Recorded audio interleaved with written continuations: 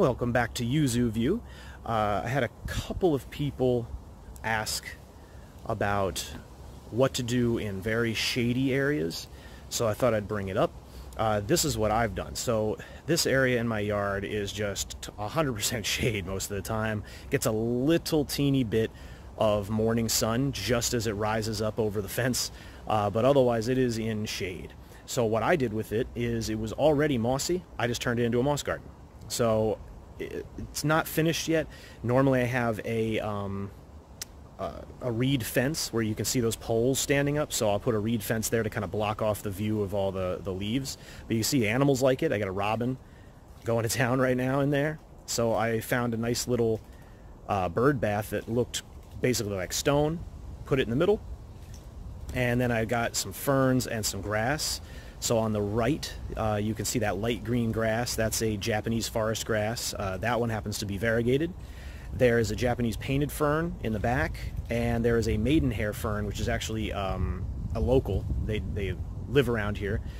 So just they survive the winter, they come back. I did some of these semi Zen stones. I originally tried to do it correctly and have it really difficultly balanced, but the problem is it's really windy right here. So a lot of times the rocks just fall down, and it's just tiring after a while to have to consistently come out over and over again and try and fix them. I don't really have as much time as I used to. But if we take a closer look, so I found a friend of mine was moving and they found this in their backyard and I took it. So I've got the basically a grinder. This was to sharpen axes and things like that, but now it's just kind of a nice centerpiece. And as you can see, the moss is really going nuts here. And one of the other secrets, all these moss covered rocks, what I did is I just went around and found them. So whenever you find a really nice moss covered rock, you just bring it home and you put it here in your little moss garden and just try to make it so it looks as natural as possible, you know? I mean, people aren't going to think, oh wow, how does this magically happen? But it works better if you can, you know, place them in the right spot. And then I have my little statue there.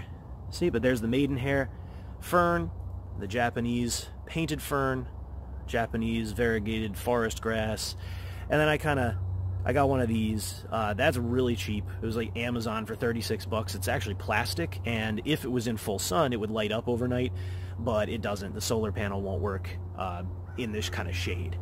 And then I took this piece of wood here. Used to be a tabletop, but it was an old rotted up table, so I just took it apart, and now I use it as a easy walkway to my pond, so I can clean out the little pond in there. And then one extra flagstone. Well, 2 extra flagstones. So that way, if you make a moss garden, you do not really want to walk on the moss. A step here and there is not a big deal, but moss does not respond well to being walked on. So if you have to walk on it once in a while, that's fine. But for something you know you're going to go to, like that pond, to try and clean up and make sure there's not bugs in it and things like that, you need to make some rocks to walk on. Otherwise, you're going to do damage. So there you go. Let me back up for you. And that's my little, how do I handle this really kind of bad section of the yard that tends to just be dead. Well, there it is. Moss. Work with what you have, all right? I'll try and show you again sometime when I finish and put the reed wall back up, because it makes a huge difference with that reed wall up. It looks like a tiny secret little garden, but I haven't purchased the reeds yet. The problem with the reed wall is it only lasts a season, maybe 2. If you're lucky. They do not last, and they're usually like 60 bucks. So it's not my #1 happy thing to do. If I could think of something better, I may try and upgrade to a bamboo wall, but we'll see.